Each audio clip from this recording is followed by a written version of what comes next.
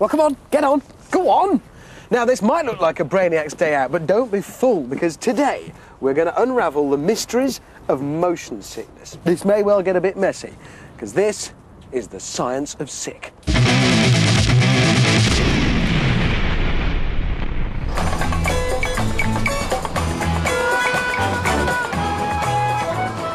Motion sickness is the nausea, disorientation and fatigue caused by continuous head motion. It's usually experienced as travel sickness, which is caused by the lurching of the vehicle as it brakes and then accelerates again. I'm doing it at 5-second intervals. So that's accelerate, 2, 3, 4, and then brake again. That's the best way, because effectively you're kind of mimicking the rolling of a ship, if you like. Basically, I'm making everybody seasick. But here's the bit I love best. Apparently, as the driver, I'm not affected by it, because I know when it's going to brake and I can anticipate it, and I know when it's going to accelerate, so I can be braced and ready for it. Apparently, we could do this all day. The Brainiacs would be sick as pigs, and I wouldn't be affected at all.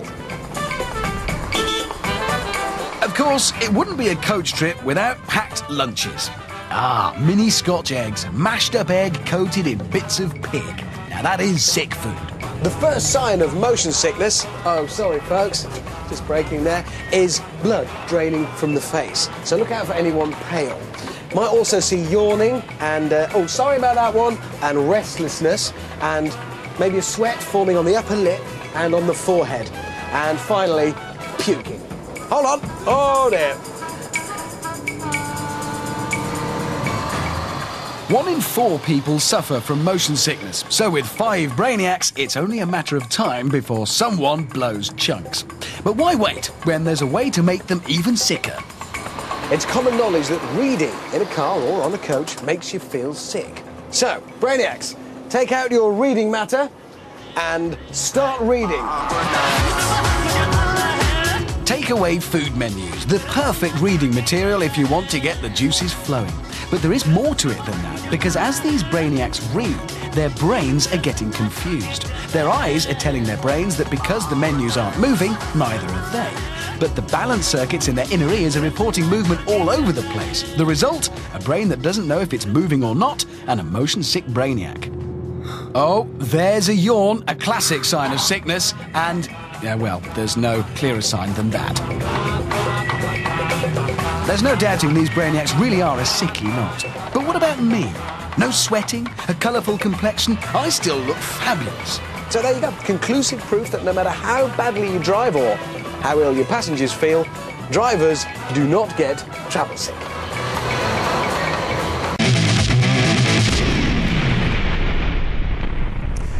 Earlier on, we showed that drivers can't get motion sickness, but their passengers can.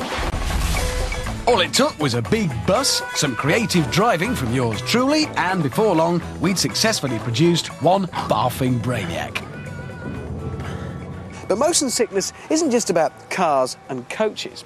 Scientists reckon that motion sickness doesn't develop until late childhood, which explains why your average 5-year-old can happily spend all day spinning round without even the faintest hint of a chunder. Look at the little scamp. He's loving it. So, we've got a puke-proof 5-year-old and 3 Brainiacs, including the Chunder King himself. Now all we need is some kind of vomit-inducing apparatus. A children's roundabout. OK, Brainiacs, spin the roundabout. Now, if scientific theory is correct, then 2 things should happen here. 1, this little chap is going to have some serious fun, and 2, this lot are going to chuck their guts up.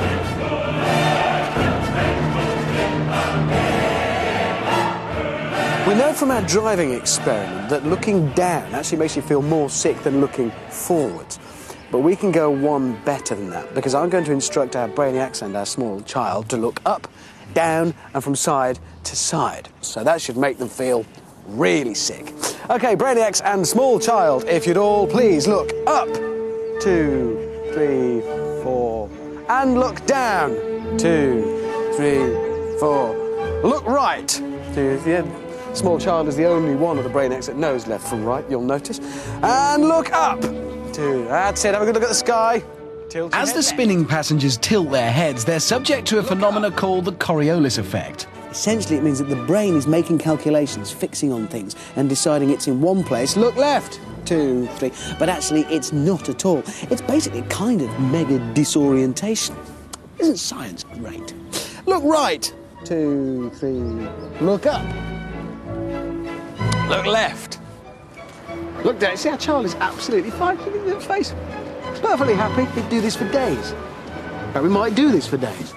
Look But up. while our 5-year-old is happy spinning away, the down. mega disorientation of the Coriolis effect is making Look one up. Brainiac look more than a bit peaky. Look down. See if we can finish him off. Look up. Look down. See, he's going round and round. Look left. There you go. Look up. See the sky spinning? Round and round. Now, oh dear, oh dear. It worked! Another bath in the name of science. And he's immediately joined by a second spewing Brainiac. It just has to be done, you know. We need to find the truth, and if there's a few casualties on the way, just let it go, my son. A resounding success then. With only a small roundabout and the Coriolis effect, we've succeeded in turning this children's playground into a gushing mire of Brainiac puke. Not that any of it seems to have bothered our 5-year-old child. Look at the little scamp go. He's still loving it. Faster. So far on the science of sick, we've shown that reading on a coach makes you puke. And that tilting your head on a spinning roundabout is a surefire way to make a mess of a children's playground. But now we're going to try something pretty extraordinary. We're going to see if these Brainiacs can get motion sickness without even moving. The secret is to keep the Brainiacs still and move the rest of the world, which isn't easy. Normally, moving worlds around is the preserve of Greek gods and stellar mechanics, but we at Brainiac are a resourceful lot. So we've invented this. It is the rotating tent. Inside are 3 Brainiacs. Now, they might look a sunbed short of a tanning session, but there is a reason why they look this ridiculous. Because we want to eliminate anything that might tell their limited senses that they're actually sitting dead still. So, these tanning reflectors here obscure their view of the ground, which is, of course, stationary, and all they get in its place is a reflected view of the tent rotating.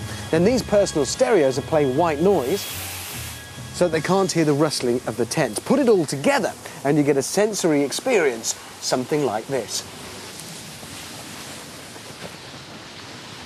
I'll be rotating with the tent.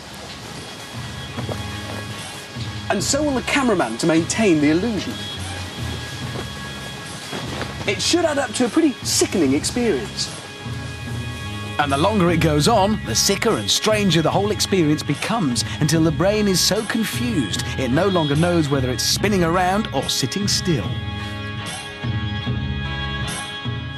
Now, the good thing is, because of the way we've designed this Brainiac can't quite see me to spoil the illusion that he's moving around in circles.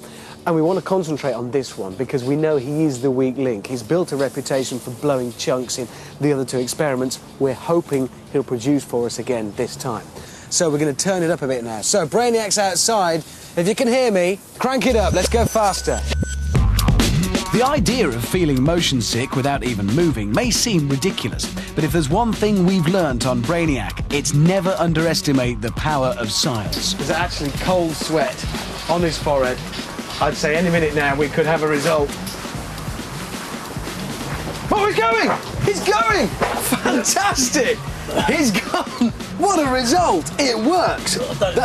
That's 3 pukes out of 3 for this motion-sick Brainiac. First, we made him hurl with a lurching coach. Then, we made him chuck on a spinning roundabout. But our crowning achievement has to be this, making him barf when he wasn't even moving. This is the ultimate machine, the rotating tent, the scientific way to make somebody really sick.